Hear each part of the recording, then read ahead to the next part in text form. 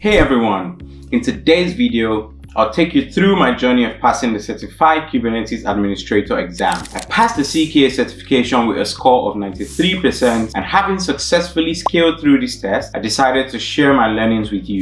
We'll dive into the specific resources I used, the strategies that worked for me, and the detailed tips that will help you succeed.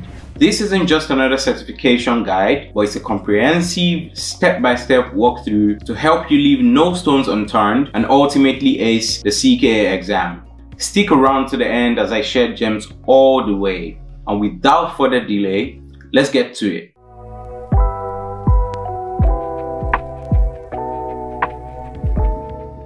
The Certified Kubernetes Administrator exam is a hands-on test designed to validate your skills in managing, operating, and troubleshooting Kubernetes clusters. It is essential for anyone aiming to work in cloud architecture, DevOps, site reliability engineering, or any IT field involving Kubernetes. The exam covers 5 key domains, each with a specific weight in the overall score. First, we have the storage domain, which contributes 10% to the exam, where you'll have to configure persistent storage for your applications. You should understand how to create and manage persistent volumes and persistent volume claims, use storage classes, and configure dynamic provisioning of storage resources. Next is troubleshooting, which is the largest section, weighing in at 30%. This part assesses your ability to diagnose and fix issues within clusters. You need to be very familiar with using kubectl commands to inspect and debug applications, to understand the common failure points in Kubernetes components, and know how to gather logs and metrics for analysis. Workload and scheduling is the third domain, which makes up 15% of the exam. Here, you'll be managing applications running on the cluster. You should know how to deploy applications using deployments, stateful sets, and daemon sets, and how to manage pod scheduling using taints, tolerations, and node selectors. You also need to understand how to use jobs and cron jobs for running batch processes. Cluster architecture, installation, and configuration comes next, weighing 25% of the exam. This section tests your ability to design and set up Kubernetes clusters effectively. You need to be familiar with tools like kubeadm for bootstrapping clusters. You need to understand the role of the control plane components such as the etcd, the API server, controller manager, and scheduler. You also need to know how to secure clusters using certificates and RBAC. Finally, the services and networking domain constitutes 20% of the exam. This involves setting up networking and services within the cluster. You need to be proficient with services like cluster IP, node port, and load balancer. And you also need to understand the role of ingress controllers for routing external traffic to services. Knowledge of network policies for controlling pod-to-pod communication is also essential. In the exam, you'll face 15 to 20 performance-based tasks that need to be completed within 2 hours. When I took this certification, I was faced with 17 questions, and a colleague of mine was faced with 16. So it really varies, but it's typically within that range. The exam is entirely hands-on with no multiple choice questions, and you need to score at least 66% to pass. The CKA exam is an online proctored test, meaning you'll take it from your own computer while being monitored by a proctor. You'll need to install the PSI bridge, which is a secure browser for this purpose, and the proctor will guide you through the setup process to ensure everything is secure and fair. By the way, a proctor is a person who monitors the exam remotely to ensure its integrity and fairness. The proctor will verify your identity, will ensure that the testing environment is secure, and observes you via a webcam and screen sharing to prevent cheating. So make sure your workspace is quiet and free of any distractions, as interruptions could affect your performance. The CKA exam costs $395 US, and this fee includes 1 retake. So if you do not pass on your first attempt, you have another chance without paying extra. The exam environment usually includes about 6 clusters, each with its own set of nodes. You need to switch context between these clusters during the exam, so it's crucial to be very comfortable with context switching. you can switch context using commands like kubectl config use context and then the context name. And it's very important to verify your current context before performing any operations to avoid mistakes. The clusters use the latest Kubernetes version, and you have access to the official Kubernetes documentation during the exam, which is a huge advantage. You can open the documentation in a separate browser tab and use it to look up commands and configuration examples. This open book nature of the exam allows you to focus on understanding concepts and problem-solving skills rather than memorizing commands. Preparing for the CKA exam requires a combination of the right resources and effective strategies. So, let's discuss what I used. First, the official Kubernetes documentation is an invaluable resource. As I just mentioned, the CKA exam allows you to access the documentation during the tests. So it's essential to familiarize yourself with it, especially the sections on common tasks and commands. Knowing how to quickly find information in the documentation is very crucial. So practice navigating through the documentation to locate sections on deployments, on services, on persistent storage and networking. Bookmarking the sections mentally can save you time during the exam. Next, I took Kloud's Certified Kubernetes Administrator course. This course is very excellent because it includes hands-on exercises that simulate real-world scenarios. It covers all core areas such as workloads, services, architecture, and troubleshooting. The hands-on nature of this course helps to solidify your understanding and prepares you for the practical nature of the exam. Kloud also offers mock exams that mimic the actual test environment, which is incredibly beneficial for building confidence and familiarity.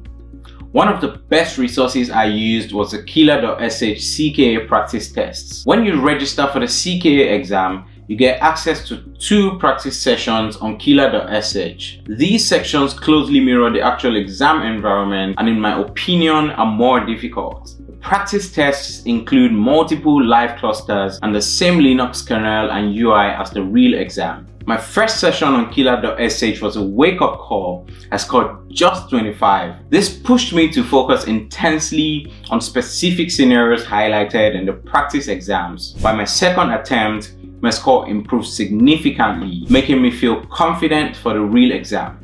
The practice scenarios on Kil-ler.sh cover a wide range of tasks, storing applications and managing storage, to configuring network policies and troubleshooting issues, giving you a comprehensive preparation experience. Additionally, the Kubernetes cheat sheet is an essential tool for anyone preparing for the Certified Kubernetes Administrator exam.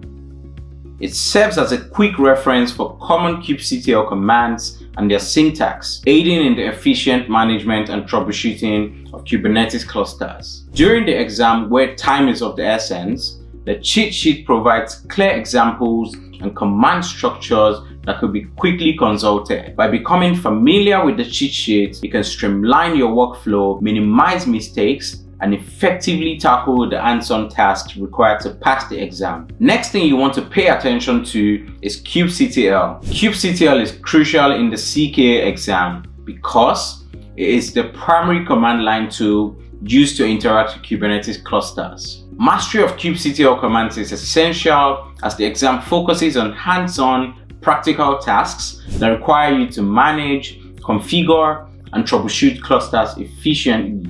You will use kubectl to perform a wide range of operations such as deploying applications, inspecting cluster resources, managing nodes, and debugging issues. Familiarity with kubectl not only helps in executing tasks swiftly, but also ensures accuracy under exam time constraints, making it a vital skill for passing the CKA exam. Taking detailed notes during my studies helped me immensely. Before the exam, I reviewed my notes to refresh my memory on key concepts and commands. This practice ensured I could quickly recall important information and apply it effectively during the exam. I organized my notes by topic, including sections on deployments, services, storage, networking, and troubleshooting, with key commands and examples for each of these sections. This made it easier for me to review and find information quickly.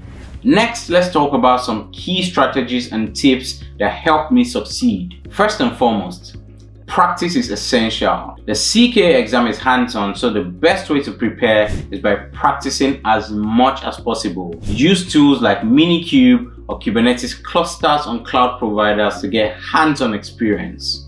Practical experience is super important and will help you become comfortable with the commands and tasks you need to perform during the exam. So set up your own cluster using kubeadm, practice deploying applications, managing storage, and configuring networking. Use imperative commands instead of writing out YAML files, as it can save you a lot of time during the exam. For example, use kubectl create to quickly create resources. For example, kubectl create deployment with the name mydeploy and the image nginx and 2 replicas. This command creates a deployment with a specified image and replica count quickly. Mastering these commands can significantly speed up your workflow during the tests. So, familiarize yourself with other imperative commands for creating services, pods, and config maps, as they can save valuable time. Time management is another critical aspect. With only 2 hours to complete the exam, managing your time effectively is crucial. So start with the questions you find easiest to build your confidence and ensure you secure those points. Flag more difficult questions and come back to them later. During my exam, I tackled the first 15 tasks within the first hour and left the lengthier ones for the last hour. This strategy helped me allocate time effectively and avoid getting stuck on challenging tasks earlier on. Use a timer or keep an eye on the clock to ensure you're making steady progress, and don't spend too much time on any single task. And make sure to always double check your solutions. If you create a deployment, use kubectl get deployments to make sure it is running correctly. This helps to avoid losing points due to simple mistakes. Verification can be a lifesaver and prevent you from missing out on points for tasks you think you've completed correctly. For example, if a task requires you to create a service, verify it's correctly set up by running kubectl get service and checking its status. Ensuring your solutions work as expected will boost your confidence and accuracy. Copy names and commands directly from the exam questions to avoid typos. This can save you from making small but costly mistakes. For instance, if the task asks you to create a pod named pod xyz123, copy this name directly from the exam prompt to avoid errors. Typos can lead to failed tasks, so using the copy-paste method ensures accuracy and saves time. Familiarizing yourself with the exam environment is also essential, as the remote desktop environment can be different from what you're used to. As I mentioned earlier, and I will emphasize, practice using the Kil-ler.sh sessions to get comfortable. This was especially important to me as I had to adapt to the Windows-based shortcuts instead of my usual Mac shortcuts. Understanding the exam interface, knowing how to switch between clusters, and being comfortable with the provided tools will make the exam day less stressful and more manageable. Here are some topics you should focus on while preparing for the CKA exam. First, understand how to create and restore backups for etcd. This is a common task in the exam, and knowing commands like etcd snapshot save snapshot.db for creating a backup is crucial. Also, learn how to restore etcd from a backup using etcdctl snapshot restore. Familiarize yourself with the etcd documentation and practice these tasks in your test environment. Next, learn the steps to upgrade a Kubernetes cluster using kubeadm. You will need to follow specific instructions to upgrade the control plane nodes and worker nodes. For instance, you might use kubeadm upgrade plan to see the available upgrades and kubeadm upgrade apply to perform the actual upgrade. Practice upgrading a test cluster to understand the process and troubleshoot any issues that arise. Ensure you know how to upgrade kubelet and kubectl on the worker nodes as well. You also want to know how to create and manage persistent volumes and persistent volume claims. You might need to create a persistent volume with specific storage requirements and then a persistent volume claim to use it. Understanding the relationship between persistent volumes and persistent volume claims is highly crucial.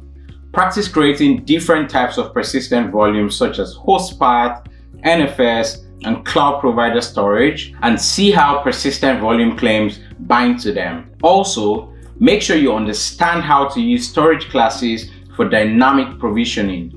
Another really important area you want to cover is to practice creating and applying network policies to control traffic between pods. You might need to create a policy that allows traffic from specific namespaces or pods. Understand the basics of Kubernetes networking and how network policies work. Use kubectl apply to create network policies and kubectl describe network policy to inspect them.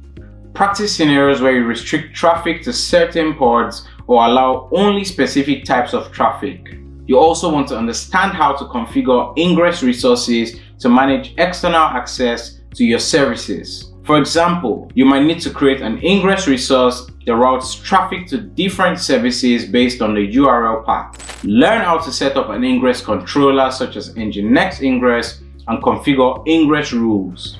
Practice creating ingress resources that handle multiple backend services and use host-based or path-based routing. You also want to be really comfortable with JSON path to extract specific fields from Kubernetes resources. This helps in quickly finding specific information from resource outputs. For example, kubectl get pods -o JSON path equals the item wildcard metadata.name as displayed on your screen, lists all pod names in a namespace. Practice using JSON path expressions to retrieve information from complex resource outputs and format them as needed. Another really crucial tip is to learn how to monitor resource usage and retrieve logs from pods. Use commands like kubectl top pods to get resource usage metrics and kubectl logs and the pod name to view pod logs.